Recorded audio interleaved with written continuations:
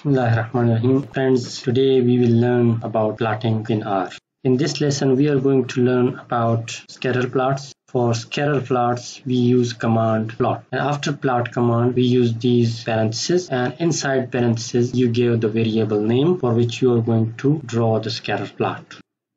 Then we have line plots. For line plots, command is the same, that is plot, P-L-O-T, but an additional argument which is optional, that is type, is equal to L. L should be enclosed in quotation marks. This L stands for line, means that you are drawing a line plot. Another plot we will learn today is bar plots. For bar plots, you use command bar plot instead of plot. To draw a pie plot, you use command PIE, pie. For box plots, you use boxplot command.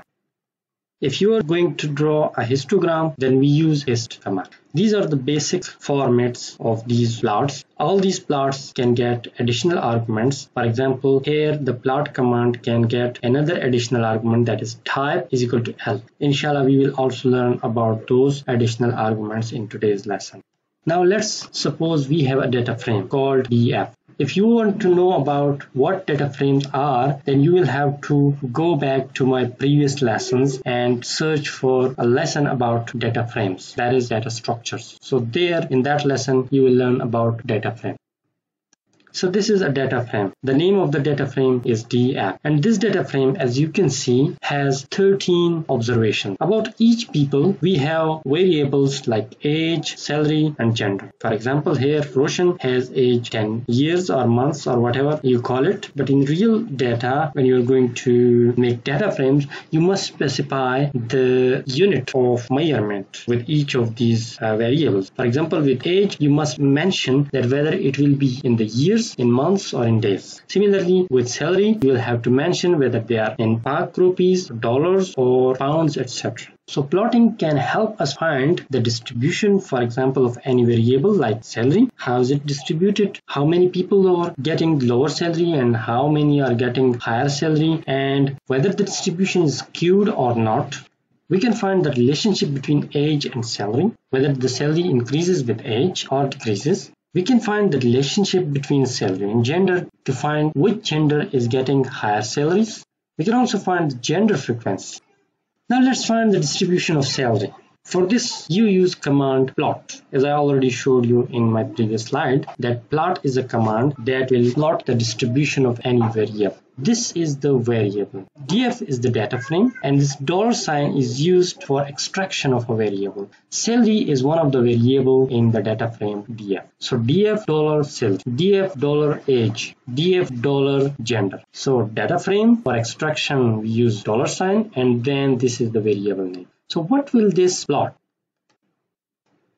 This will plot something like this. The salary will be on the y-axis, and on the x-axis you will get the index. Index means that this is the first person's salary, the second person's salary is here, the third person's salary is somewhere here, the fourth, fifth, sixth, seventh, 8th, 9th, 10th, 11th, 12th, and 13th person. The plot shows that most of the people are getting salaries under 6,000. Only 3 people are getting higher salaries, and they are above 7,000. Now, if you are going to draw a line plot instead of that scatter plot, then you add another additional argument, type. So type is equal to L. L enclosed in these quotation marks. This L stands for line. Let me tell you about one thing, that line plot is more useful when on the x-axis you are going to take time as a variable, or anything that goes with time, like overs in the cricket, like time series. Plot, and then we have extracted salary from the data frame with $sign, and then in between every additional argument in the function you must type a comma. So comma, then type is equal to L means line plot. So this will plot a line plot like this. This is again the same thing, but instead of points, you get a line for those points. So this shows a trend, like how the salary is going up and down among the persons. But this is not a good idea to have a plot for salary only. There must be something like time on the x-axis. Now let me tell you how to calculate the frequency of genders. So for frequency, you use command table. This table command will tell you how many males and how many are females in the gender. df$gender will extract gender variable from the data frame df, and table command will calculate the frequency. This fric means that we are calculating the frequency and then we are storing it in another variable called fric. So fric is equal to this command. And then when you type fric and click enter, you will get the frequency of male and females. So here females are 4 and males frequency is 9. What if you are going to plot the frequency of these males and females? Then use the bar plot command on this frequency variable, that is female 4 and male 9. So bar plot of frequency. So you can see that number of males is greater than the numbers of female, which is 9 and this is 4. You can also see the proportions of male with respect to female using a pi command. So use pi command on this frequency and you will get these proportions among male and female. As you can see, proportion of male is greater than female. Now let's use bar plot on salary, that is continuous variable. So here you can see that instead of typing plot, you have typed bar plot. Extract the salary variable and plot it on a bar plot. Here, the salary of one person can easily be compared with the other. For example, this person's salary is less than this. Similarly, this person has the highest salary among all the persons, and these two people have equal salary. To find the frequency of the different salaries, that is, how many people are getting a salary of 1,000, how many people are getting a salary of 2,000 or 3,000. Then you use bar plot command, but inside these bar plot command, you will use the frequency of df$salary. So table is a command that was used for frequency finding for different salaries. So table, inside table, you use df$salary, and then you enclose all of this in the bar plot. So this will draw a plot like this for you. Although we find frequency of categorical variables, but here I'm showing you the frequency plot of continuous variable, which is not a good idea. A histogram is a better thing for that purpose. To find the frequency, we use table command. It would find the frequency of each salary, and then bar plot will produce the bar plot. From this plot, you can see that most of the people are getting salary 2,000. Now let's turn towards histogram. So histogram is a better idea for finding the frequency of continuous variables. So use hist command to plot the histogram, which will show you the data distribution and the frequency of data within a certain boundaries. So this is the command hist and df$salary, and this will produce a plot like this. This is the histogram. So use hist command to plot histogram, which will show you the data distribution. For example, the highest number of people are getting salary from 0 to 2,000. That is 7 people. This is the number of people, that is frequency. 2 people are getting salaries from 2001 to 4,000 and so on. This plot also shows us that the data is not normal. It is skewed to one side. So this is the skewness of the data. Now let's use another command, that is boxplot. For boxplot, you use command boxplot, and then inside these parentheses, you extract the variable from the data frame with $sign. The boxplot would look like this. This plot tells you about the distribution of data, just like the scatter plot or the histogram. It divides the data into 4 quartiles. Each of the quartiles contains 25% of the data, and there is a median line. This is the median line here in this box plot. 50% data lies above this line and 50% of data lies below this line. What do these two whiskers represent? This one represents the minimum most salary and this one represents the maximum salary. Okay, now let's draw the box plot for age, which is more clear. So box plot extracts then the age from the data frame, and it has been divided into 4 different quartiles very clearly. This is the minimum. This one represents the maximum age. This is the median age. And this one represents the outlier. These are 25% data lies here, 25% of data lies here, 25% data, and then 25% data. This is more normally distributed as compared to the salary data. If you are interested in the box plot for male and female separately, then you will have to use this sign, which is also called as tilde sign, between a continuous variable, that is salary or age, and a categorical variable, that is gender. So boxplot, and then extract the salary, which is the continuous variable, and also extract the gender variable, which is the categorical variable, and in between these two use this tilde sign and then press enter. You will get a plot for male and female separately. So this is the boxplot for female, that is the distribution of salary among female. This is the distribution among salaries of male. So there is more variation in the salaries of females as compared to the male salary, and the female salary is more normally distributed as compared to the male's salary. The median in the female salary lies almost in the middle of the data, while the median in the male's salary lies near to the first quartile. Now let's find the relationship between two continuous variables. For that purpose, you use a plot command. But here, instead of one variable, you give two variables. One for the x-axis and another for the y-axis. Remember, you must use comma between every two arguments in a function. So you will have to take one continuous variable on the x-axis and another continuous variable on y. So this is the plot command here. So plot, this is the age variable on x-axis, and this one on the y-axis we take this cell. When you hit enter, you will get a plot like this. This will tell you the relationship between two continuous variables. As you can see, the relationship is almost linear except these outliers.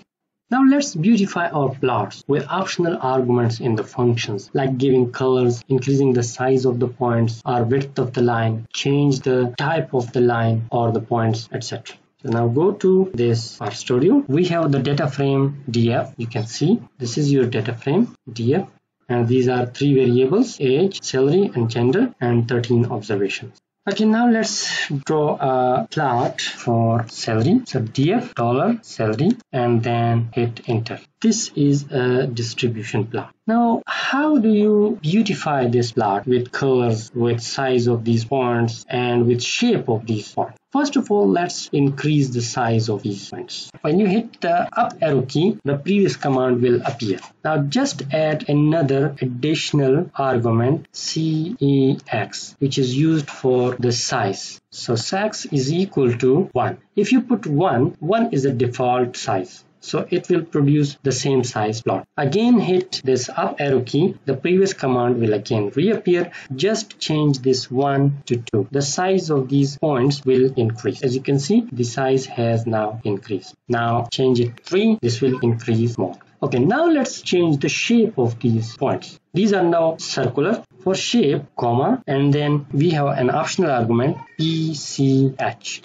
This is for shape is equal to, and if you put 1 is a default circular shape. And if you change this to 2, you will see the shape has changed to triangles. 3, 4, 5, the shape will be changing. So this is 6, 7, 8, 9, and 15. So we like this type of shape. For example, you don't like this black color of these points. So how do you color them? Add another additional argument, col, which stands for color. So color is equal to, you can use either numbers here or you can directly type the color name. For example, if you want to type the color name, then you use 2 quotation marks, red. Now hit enter. The point's color will change to red.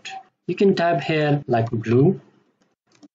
So the points will become blue. Instead of typing red, blue, etc., you can also type numbers here. For example, number 2 represents a red color and number 3 represents a green color. Number 4 will show you blue color, red color. What if you want to give a title here to the plot? For the title, we use another optional argument, main, M-A-I-N. So main is equal to, it goes to the second line now.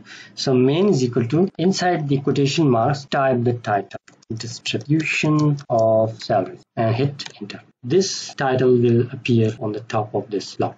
What if you want a subtitle here? Then use another optional argument, comma, and sub is equal to Roshan. This Roshan will appear somewhere here. Hit enter and you see this is the subtitle. What if you want to change these labels, that is X label and Y label? Then we have optional arguments. Let me remove all these things so that it becomes clear. This is only plot. Let's simplify the plot again. So up arrow key, and now I want to add X label, which means the labels on the x-axis. Here now it is index, but I want to change it to something else like person's identity or something. Hit enter. This will change to something like this. And if you wanna change the Y label, then comma and Y lab is equal to like Silly. Instead of df $Silly, you just type Silly. So this will now change to Silly.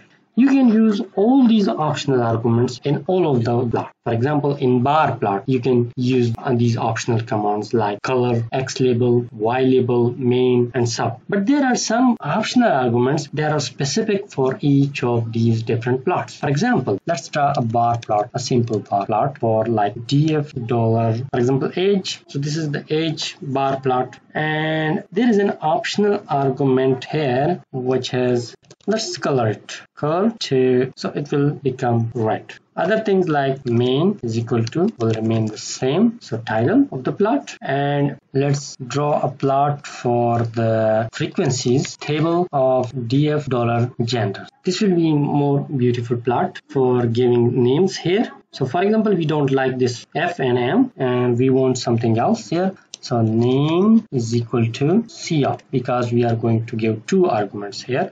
One is, for example, first one is female and then the second one is male. Then just hit enter. You will see that instead of F and M, now a female and male appears. Now, if you want to know what type of arguments can I give inside these bar plots, I want to see how many or what type of arguments I can put inside the bar plot. Then use this question mark and type bar plot and then just hit enter. You will see all the arguments that you can give inside this bar. For example, I can use width, space, names as we just used, and beside, horizontal, density, angle, color, border, X label, sub X label, Y label, etc. etc. Now let's use these width and space commands. So boxplot between these males and females, and then let's use width command. Width is equal to, because we are going to use the width for two different, so you have to enclose it in C combine function. You type 1 here and 2 here. 1 means for female you are specifying the width for female less than the male. The male's width is double the female width. Look, this is double the female, so this is width. What about space command? Space will increase this distance between two bars. So add space is equal to, for example, 2, so it will increase the space in between the bars. So what were the other options here? They were like horis. Let's use horis.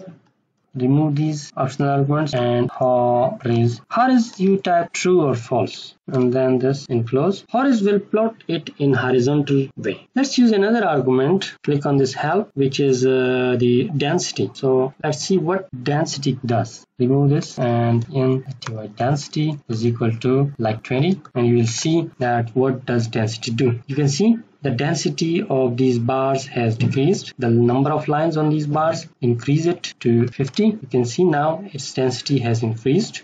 Let me show you the optional arguments for other plots as well. For example, you want to see what type of optional argument can you give to box plot. Just question mark with box plot and hit enter. You can see you can give arguments like formula, data, subset, NA.action, etc. Here, notch, outline, names of under the plot and border of the plot, and you can read the details of all of these options. What do these options mean? You can see the details, and you can also see some of the examples here. Examples, plots, you can learn from this help. Now let's see for plot. Plot can get arguments like these. Inside type, for example, you can type L for lines, P for points, B for both, C for the lines, part alone of B, O for both or plotted, etc. etc. And these are the details of other options. These are the examples.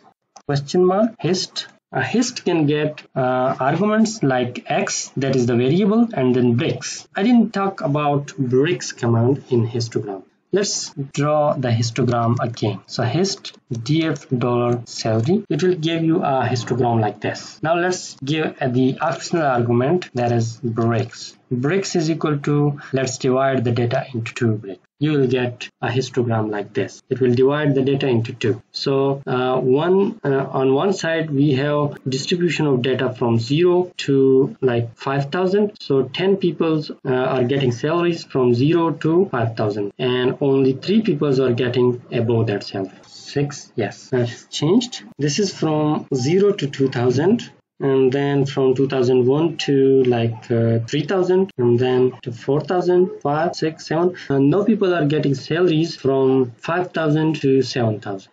So that was all for today. Thank you for watching my video, but don't forget to subscribe my channel. I would be thankful to you, and I would subscribe back if your subscription is visible to me. Bye.